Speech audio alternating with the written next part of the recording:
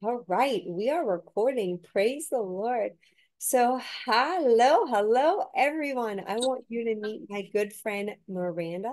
Miranda, would you like to introduce yourself?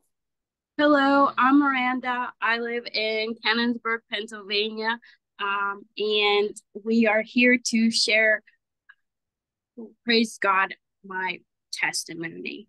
Praise God. I am so excited. The Holy Spirit just laid on my heart the group that the Lord provided for us. I'm in Florida and we have a women's warrior group, and we get together for ministry twice a week, but we talk every day. And the Holy Spirit supernaturally pulled us ladies strategically together to have a Jesus tribe. And we're all pretty much in different states, but we do see each other. And the God provides times for us. But it is so interesting because the Spirit, there's no space and time. He just provides and connects bonds. So I just praise God for Miranda, and I'm excited as the Holy Spirit leads you to be able to share your testimony. So, sister, do your thing. So when I met these beautiful women, sisters in Christ, um, the Jesus in them knew I was a hot mess. I was a complete wreck from head to toe. Um, I lived in a world full of flesh. Um, I was, it's such a blessing that I was invited into this beautiful ministry. Praise God. And because God was able to show me through our studies together and learning His word that I was in bondage. Praise God for coming out of bondage. Amen. Bondage. Praise God for deliverance. Um, Word curses were spoken over me for many years of my life. Um, I was told I had probably half of the mental health um, illnesses that take place in this world. And through learning the word and being with these beautiful women, I learned those were all lies and those were curses that were spoken over me. And those put me into bondage. Would you be, if the Holy Spirit allows, of course, would you be willing to share when you say different type of mental illness? Because as we know, it's rampant in the world today because we're in a godless world. So the enemy is taking over our mind, but God comes to transform our mind and set us free. Can you share what that meant? Like as far as your struggles or things that you were battling with? Oh, yes. I battled with identity. I battled with anxiety. Um, I battled with PTSD, things that I had no control over. Um, I blamed myself for Mm. um, depression and self condemnation. Is that the word? You just condemned yourself. Yes, The consistently. enemy made you think you hated yourself. Yes, yes. I really thought that I was ruthless. I really thought that I would never be loved or accepted. I never thought I was good enough because we live in such a fleshly world, y'all. Like Yeah. the world has conformed to the outside of what somebody in their eye should look like. But God made each and every one of us in Amen, sister. his image. Amen. Amen. So, can you share what did it look like when I know when we all come to the Lord, the voices are so loud of the world, right? Because uh, we were ran by the world system for so long. But what does it mean, like when you started reading your Bible and praying? Like, can you describe kind of like the transformation? Because we all start at little places, and then there's something where the Holy Spirit just starts leading you. Because I saw with you and it was so beautiful, like, and I don't know if you knew it, maybe you could share with me, but like you started hearing the Holy Spirit and he was starting to give you inclinations on what to do. Can you kind of share when you say, yes, I think people of the world, some can understand that they're in bondage, but as far as Jesus people, we get that. But what did the progression look like? Like, what does that mean to apply the word for Miranda? Like, what did you do? What did you do to stand in front of the mirror to combat your identity? If you want to share some of those things. Um, First and foremost, I always took it to the Holy Spirit. I always took it to God, and I always searched His Word. Because I mean, it was a shipwreck. Okay, I would, I went from standing in the mirror, telling myself every negative word you can think. I said it. I said it about myself. But through reading His Word and the truth, and seeing that we're made in His image, that we are fearfully and wonderfully made, that Yeshua is love, joy, and peace. And when He died, He gave us the Holy Spirit. So that lives within us. Hallelujah. Go, Jesus.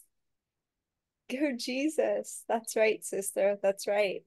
And you share with them prior when you looked at yourself in the mirror and you condemned yourself.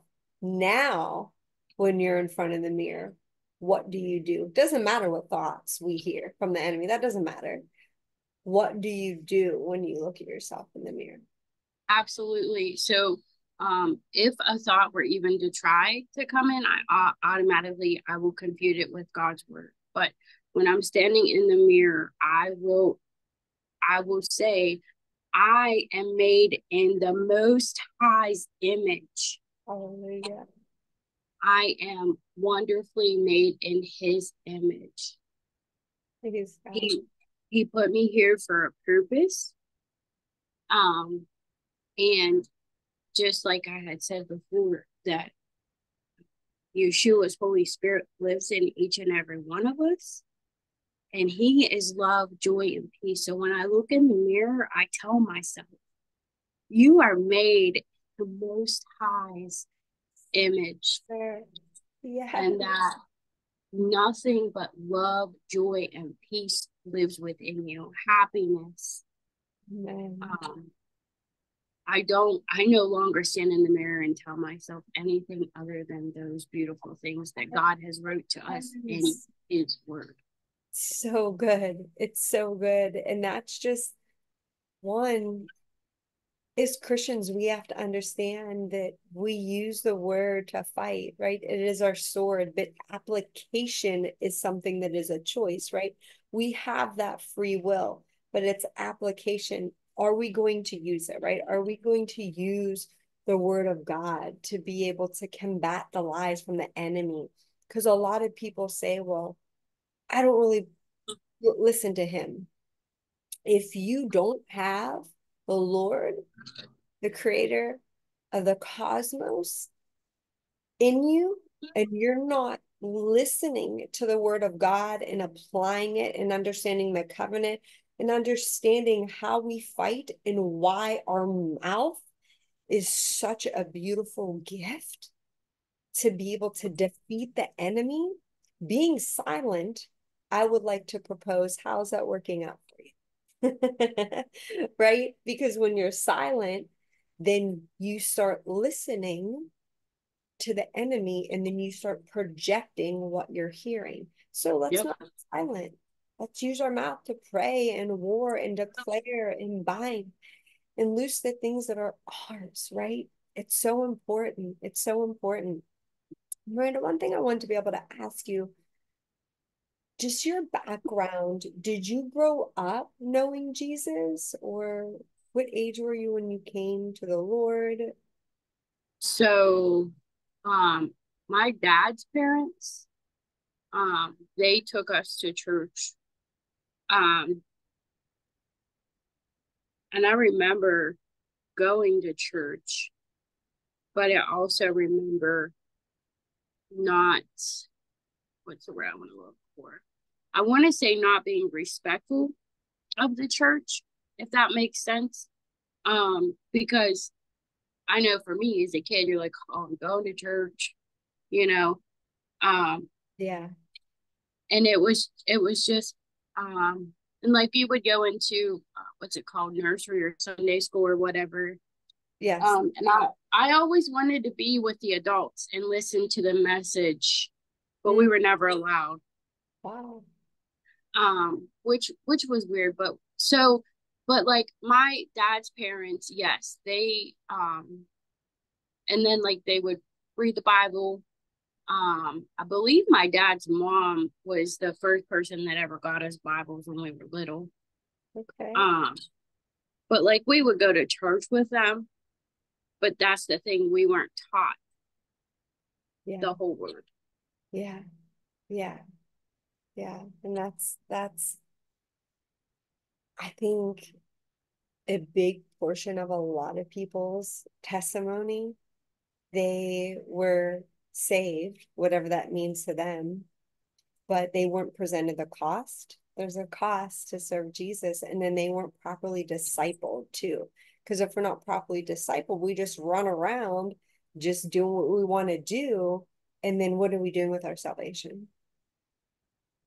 Yeah, like I was taught, oh, just say this prayer and you're saved and you're gonna go to heaven.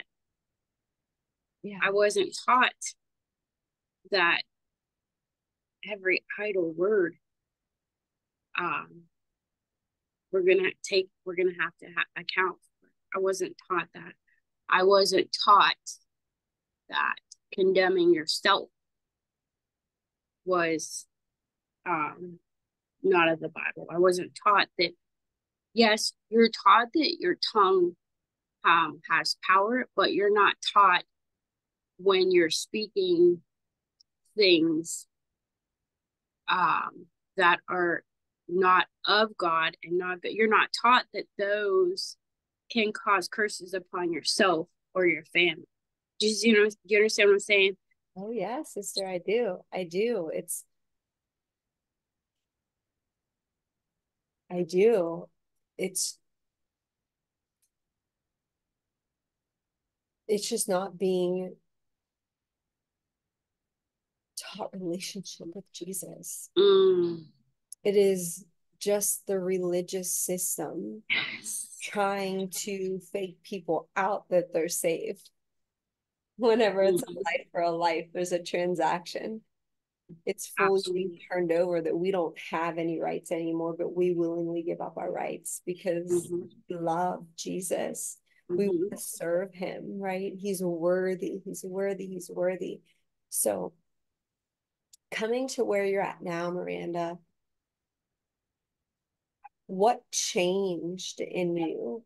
Meaning like a light bulb to be able to understand, oh, this isn't a religious system I signed up for. This is a marital relationship, bridegroom that I signed up for. Like, when did that happen? When did you start understanding, like, okay, there's, The first so our beautiful sister Bethany holds a Monday night class, um all based upon deliverance that Jesus gave us, and it's based on a book, and this in our class is called This Means War. And um when I first started it, I was kind of like um in denial still.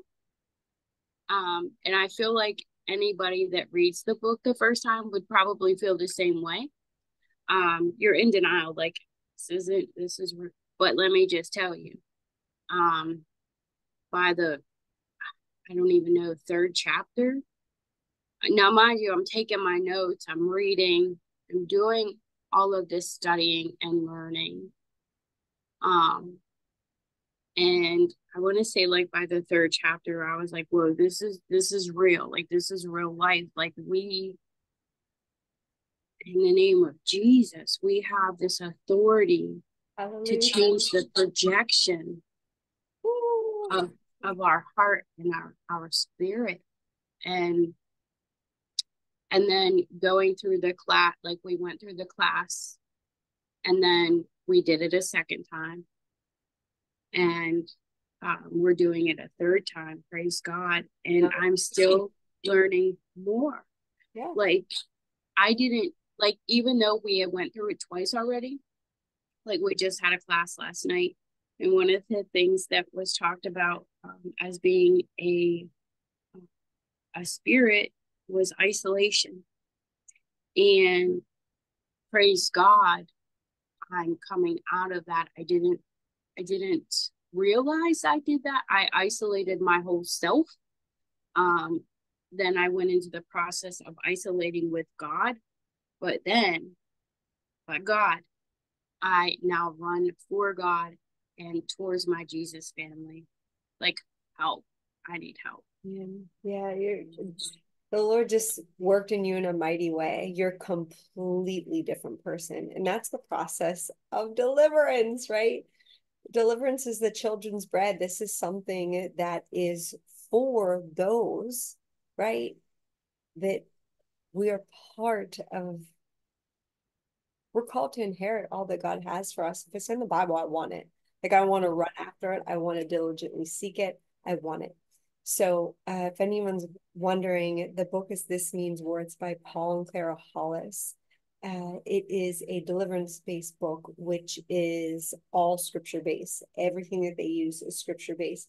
So it's literally just teaching the full Bible. Who would have thunk it? It talks about the covenant. It talks about upholding the covenant, but also talks about the relationship that now we're bound with a covenant with blood and that relationship. And really, a lot of the things we wouldn't have to fall into if we would know the word of God, right? If we would even simply just look Deuteronomy 26 and 27, where it talks about the blessings and the curses.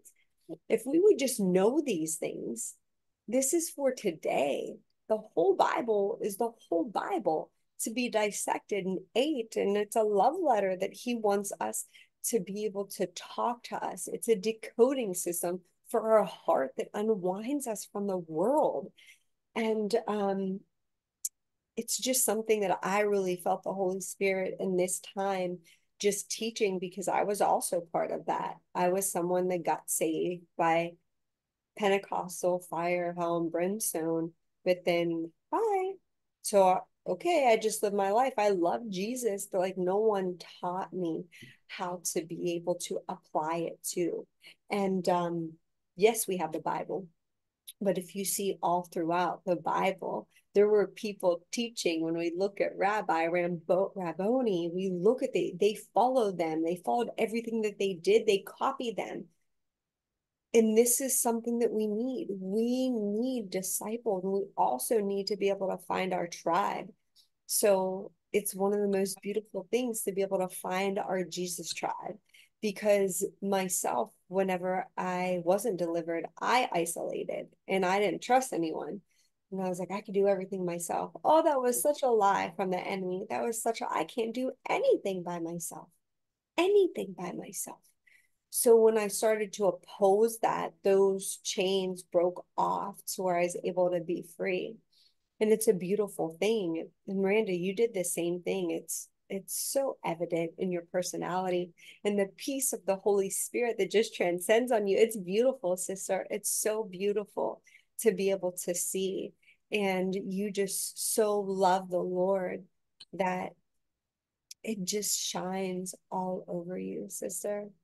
Praise God. So What are you excited about for just the relationship like with the Holy Spirit? Because wow, I feel like you walked into such a new beautiful world now because lights are on that were never turned on, and there's so much hope and abundance in your life. And yes, we still strive and we push through and we endure. That's part of being um, a follower of Christ. But there's so much glory in it.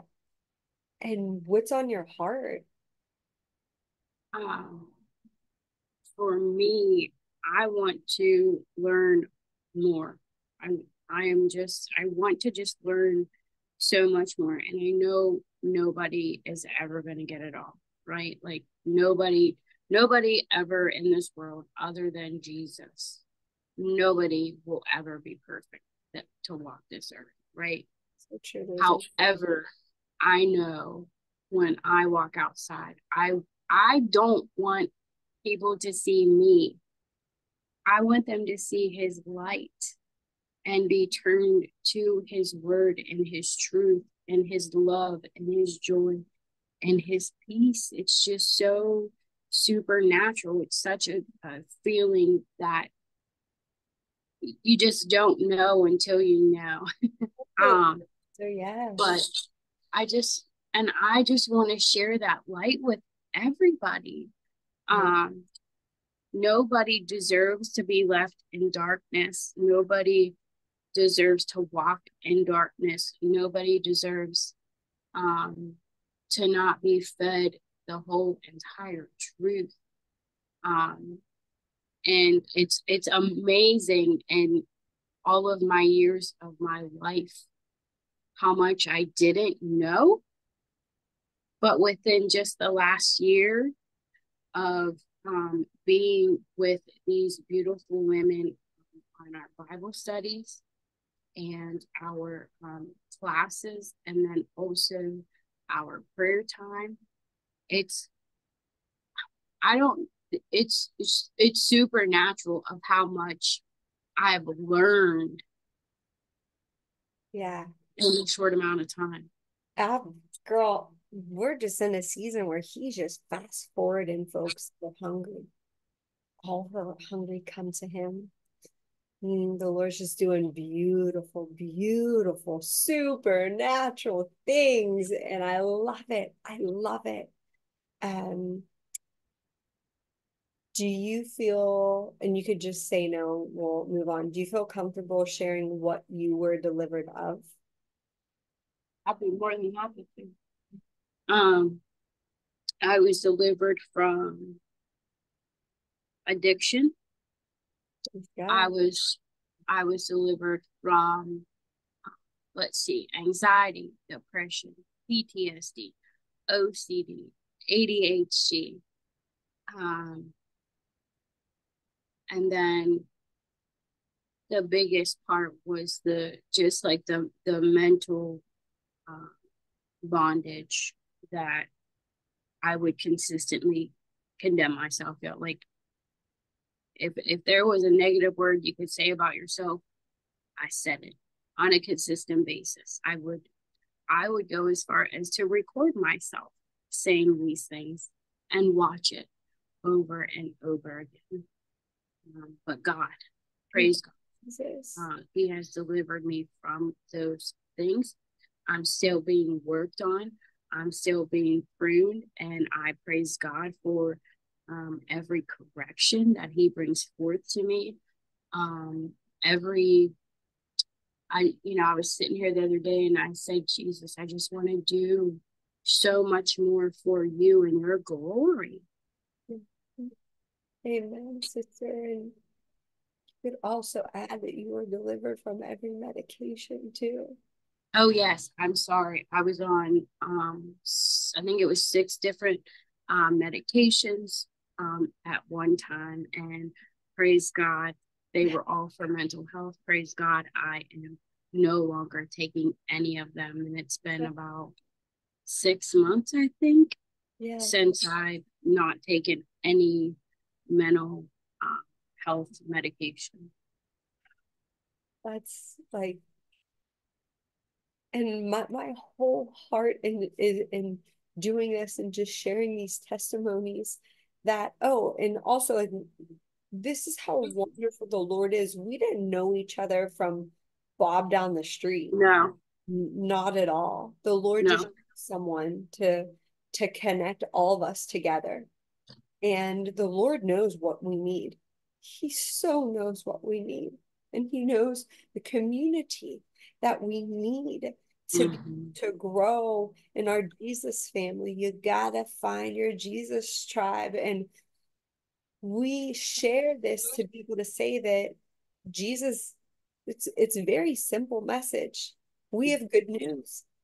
We have good news. We have all the good news. We We do. And everybody else has it. It's just opening it up and studying and learning it with a heart posture of being willing to be open and honest with God.